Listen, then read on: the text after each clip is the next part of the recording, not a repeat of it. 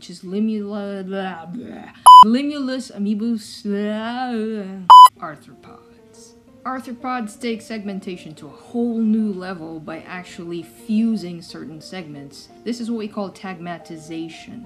The main advantage of metamerism is that you are now able to localize body movements as well as certain body functions. With tagmatization, now you have division of labor. That means that not all segments have to have the same organs. You can now even localize which organs go where. Looking at the typical arthropod body plan, main segments would be the head, thorax, and the abdomen. This will definitely vary across the different arthropod groups. I think from the get-go we know that it's an arthropod because it's crunchy on the outside, and that's thanks to the rigid exoskeleton. Comparing it to the previous phyla that we've discussed, those phyla relied on what we call the hydrostatic skeleton to be able to move. By controlling and distributing the fluid pressure throughout their bodies, they can somehow change how their body looks like because they're squishy. But if you have a rigid container such as this, no matter how much you try to slosh the fluid,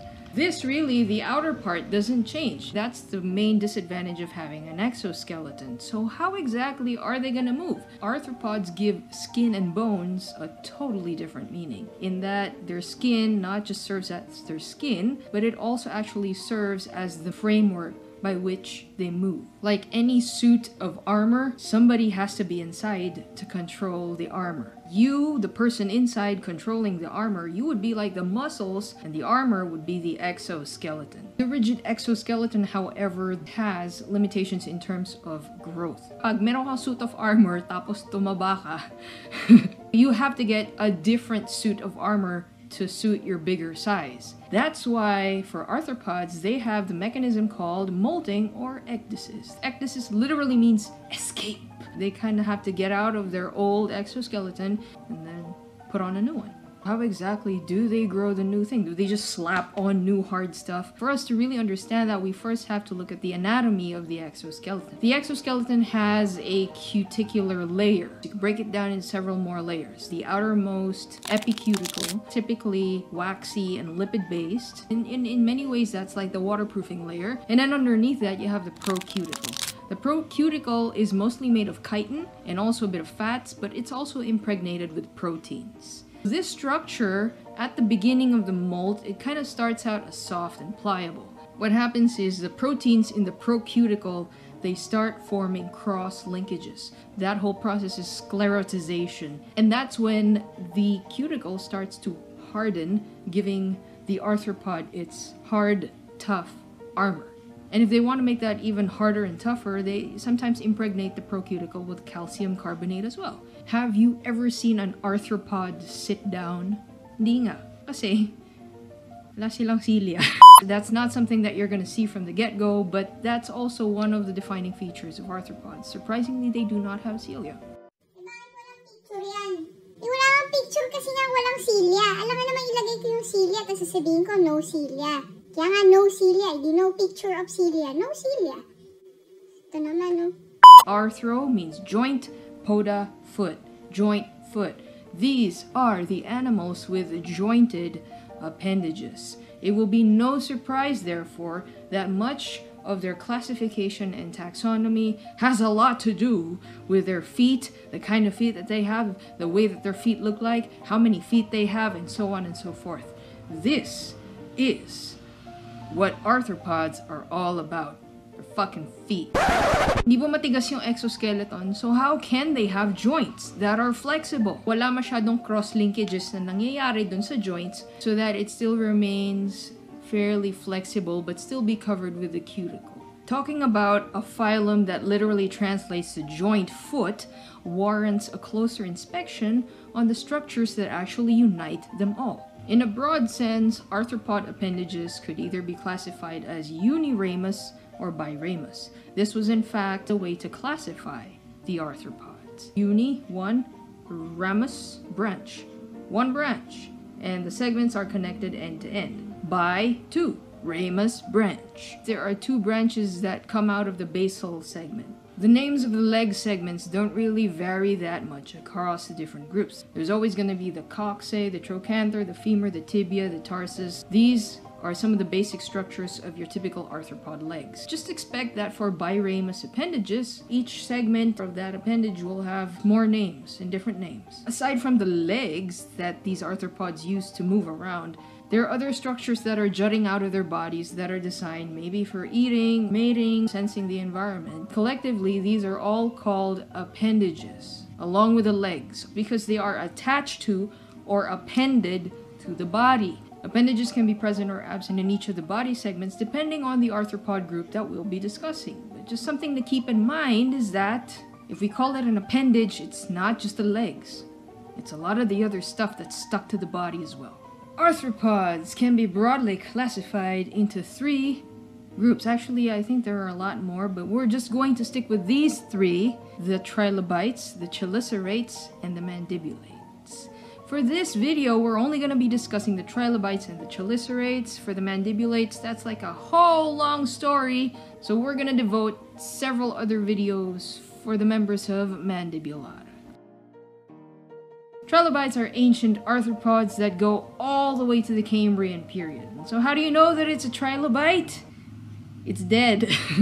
The standard body plan of a trilobite is you have the cephalon, the thorax, and then the pygidium. But what really makes a trilobite, there are 2 longitudinal furrows that run from the head all the way to the pygidium that divide the animal into 3 lobes. Their body plan, as simple as it may be, has been such a successful body plan that it survived 2 of the 5 mass extinction events. Chelicerates does not have antennae. Typical body plan is the prosoma and the opistosoma. Their head and their thorax are fused into what we call the prosoma, or also known as the cephalothorax. 6 pairs of appendages, or 12 appendages total. First pair is the chelicerae. Second pair would be the pedipalps. The remaining 4 pairs would be the walking legs. Class Merostomata is represented by just 1 extant group, which is order Xiphosura. Xiphos is sword, ura is tail. That's because the last portion of their body is drawn out into this elongated spike called a TELSON. If they ever flip over, there's really no way for them to flip back. That's what the TELSON is mainly for. It's just to flip them back over right side up. How can you tell a male from a female horseshoe crab? You can look at the second pair of appendages or the pedipalps. For males, kilala niyo ba si Popeye? Tan-tan-nan-nan-tan-nan. It's like he has these that big thing. Yung lalaki ganun. Just for females, wala. Ganun lang. Apart from that, females are bigger. When horseshoe crabs mate, usually they kind of synchronize this with the full moon. Many corals and sponges also kind of spawn during the full moon. It's not really certain at this point, but it might have something to do with the tides. Pag full moon or new moon, the tides are really high. So I mean, if you like cast all your eggs into the sea, that just gives them more chance to float around and stuff. So maybe that's one reason. If you all lay your eggs and spawn and you release your sperm and eggs all at the same time, in terms of predation, there's an increased chance of survival kung lahat kayo sabay-sabay kayong mga itlog. Predators can only eat so many eggs. If you like go boom, one time, big time, hindi yung predators parang oh my. Ganun yung mga strategies when you have synchronous mating or synchronous spawning. They have this really sensitive immune system that allows them to detect toxins produced by bacteria. Humans exploit that by harvesting their blood and producing the substance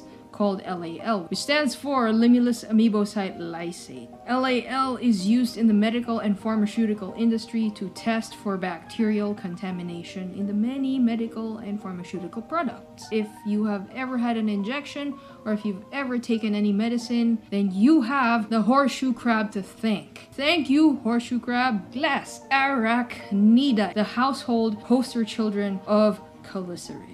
There are actually a lot more, but these are the only ones we'll be discussing. Opiliones. Opilio actually means shepherd. They're also commonly called daddy longlegs or harvestmen. Back in the olden days, shepherds in Europe, they used to walk on stilts. Siguro para matanaw nila lahat ng mga tupa na inaalagaan nila. And that's how they got the name, because the members of this group have really long legs that make them look like they're walking on stilts. And I think pag sinabi nating arachnid, the very first thing we think about are spiders. Spiders are just one type of arachnid under the order Arachnidae. If you actually look at their body, their opistosoma actually has the structures or the appendages called spinnerets. The cephalothorax is distinctly separate from the abdomen, sometimes by a pedicel. Kitang-kita mo na hiwalay yung cephalothorax dun sa abdomen. There are members of spiders under the family Pholcidae, which we call the daddy long leg spiders. And they look like daddy long legs, as in the daddy long legs opiliones. So you would know if it's a spider because it spins webs. Pag may sapot, automatic you know that it's a daddy long leg spider. Apart from that, have a close look at the body. For opiliones, they do not have that distinct waist. Walang bewang. Diretso lang. Cephalothorax, abdomen. It's just one thing. For true spiders, they have the cephalothorax and then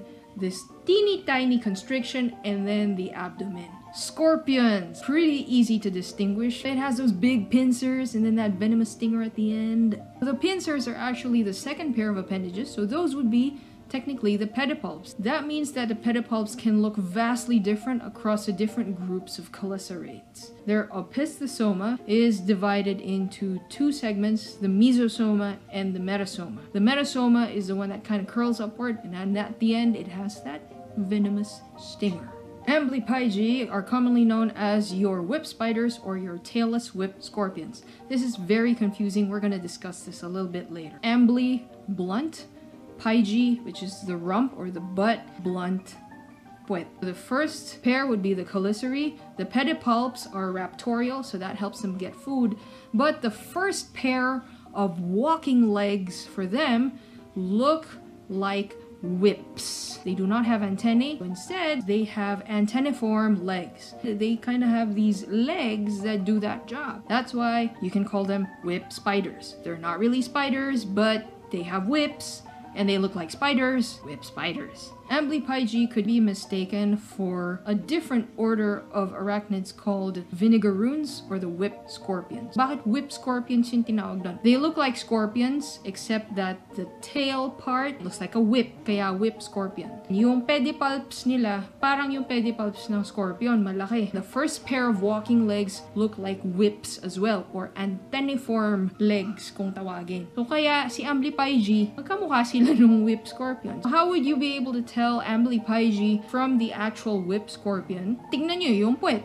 Kung wala nung parang buntot dun sa dulo, then you know that it's an Amblypygae. That's why another common name for Amblypygae would be the tailless whip scorpion. Nakakalito, no? Either whip spider siya or tailless whip scorpion. If you don't want to be confused, just call it Amblypygae and let's call it a day. Acari, or the ticks and mites. Dito nakakasama yung mga garapatan ng inyong mga aso't pusa. Nagsisimula yan, napakaliit. But then once it engorges itself with your blood, it inflates into that thing. That thing that you see is mostly the opistosoma. That's one of the main distinguishing features of acari, is that the prosoma and the opistosoma, they're almost fused to the point that you can no longer recognize the prosoma. Nakikita nyo na lang halos is opistosoma. These are some of the most common ectoparasites in a lot of animals. And apart from being ectoparasites that just suck the blood out of you, they're also vectors of disease. If you see one, take it off of your dogs because they could get sick from whatever disease that these ticks could get. So to help you remember all of these arachnids, if it's opiliones, you know that they have long legs. They kind of look like spiders, but they do not have that constriction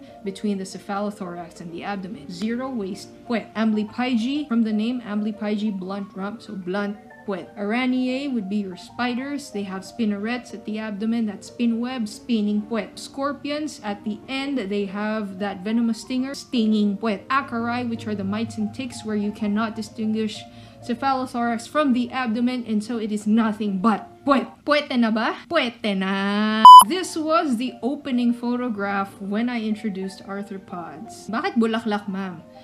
Yeah, let's wait for it. You see it? You see it now? There it is! Food for thought. What do you think is the advantage of having jointed appendages? Ano ba nangyari sa hayop, particularly the worm group, and then compare that now to the arthropod group? Ano ba yung advantage na nagkaroon na ng legs? Armed with the information that you learned now, let's see if you can answer these. Are all arachnids spiders? Are spiders scorpions and mites and ticks insects? Are whip spiders spiders? Are whip scorpions scorpions? Are whip spiders whip scorpions? Test yourself, see if you can answer the questions, and I think as of this point you know that the answer to all of these questions is No! Today we talked about what makes an arthropod, and we also discussed the first few groups of arthropods, the Trilobites, the extinct group, and the Chelicerates, the ones with the chelicerae, no antennae, and 6 pairs of appendages. If you want to know more, check out these videos. I left a few for you. I'll see you guys next time.